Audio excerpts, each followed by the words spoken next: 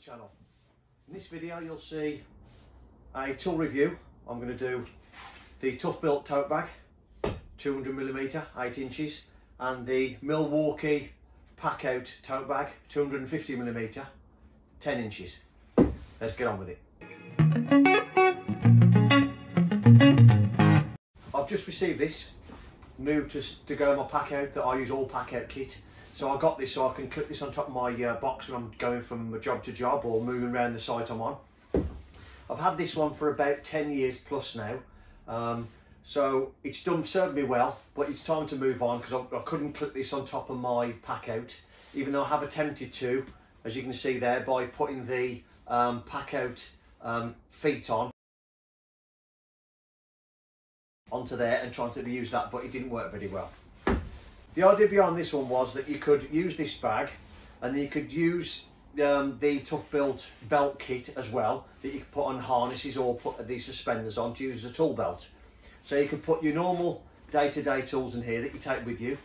What you can also do on this one is you can get your pouches I've just talked about that clip onto the belt kit, and you can clip any of tough-built's pouches directly onto there just by means of a clip.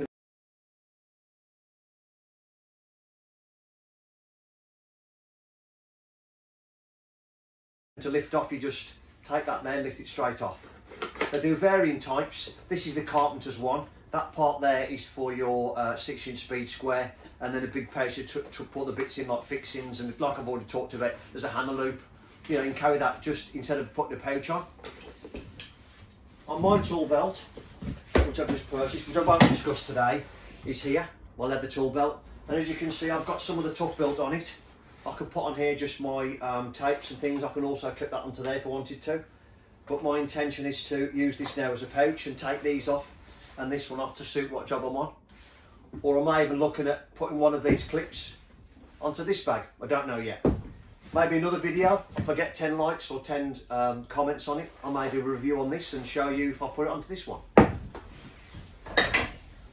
So I'm moving on to the Milwaukee. I bought this, as I've already said, to clip onto my pack-out boxes because I was struggling a little bit to carry all the gear with me. And what obviously noticeable with these two is the size. I've already said this is 200mm square, this is 250mm square. So noticeably, you can see inside this one, there's a lot of space here to put things. But there's 3 compartments in this one, which I actually quite like for separate tools and keeps the tool nice and tidy. Whereas I believe this one, at the moment, I haven't tried it out yet because I've only had it yesterday, there's quite 2 big pouches, and I think you're going to get a lot of tools that are sort of loshed against each other there. You won't be able to separate them very well, but we shall see. There's a strap there, which there is on this one, on that one as well. I like to put things like a bit of reel of electrician's tape on there, if nothing else, making little plasters. So yeah, we get to try that one. I have looked at this many times before, and because I got this one, I didn't really want to spend the money, but I had to bite the bullet and buy this one. At the minute, I'm glad I did. Zip on the side there as well, I've just noticed. I've noticed that before. If you look inside the pack out, you've got lots of little tiny pouches in there, both sides, which look quite good. And so I haven't packed this out yet, so I wouldn't quite know what I'm going to get in it compared to what I used to have in this one.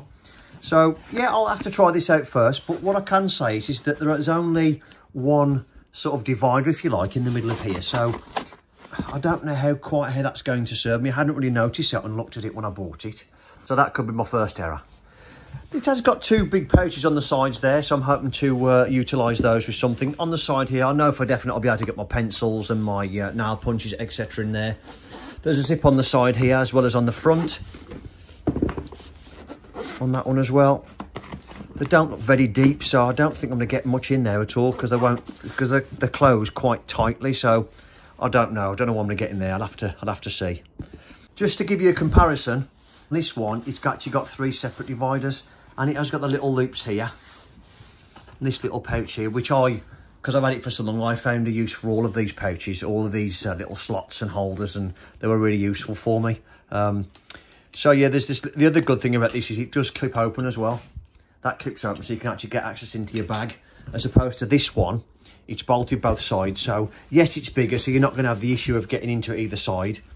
But this one, it does open up straight away, so you can get into it, not a problem at all. And that just clips back on again. like that. When I purchased this, I paid just under £50 for this one, and they're in short supply. I got this from SGS. There are other companies that I've used in the past, but I'm sure you'll search, you'll search Google, you'll search Amazon, but they're not necessarily cheaper on Amazon at the moment because they are in short supply. So Amazon must have realised this and put the price up. This one, I only had a quick look this morning, so I got an accurate figure. It was £45 on Amazon, but there was only a couple of them left. So again, if you are going to get one, Amazon might be your only option for that. I hope this video has been helpful for you. I haven't gone too much into depth because I know that you'll do your research like I do. I look at the reviews, I go to people like me. I hope you come to my video and get some benefit from this one. I always go to reviews on YouTube to find out what people are doing, what people are not doing. So I haven't put any tools in it just because I don't know what trade you are, so there's no point me doing that, I don't think. I will, like I've already said, if I get 10 likes or 10 comments asking me to, I will do another video going through what a carpenter has in his tool belt, or what I do for me personally, and I will then use all the tools that I've got in this bag and put them into here and just see how it fits and see if I like it. Thank you for watching.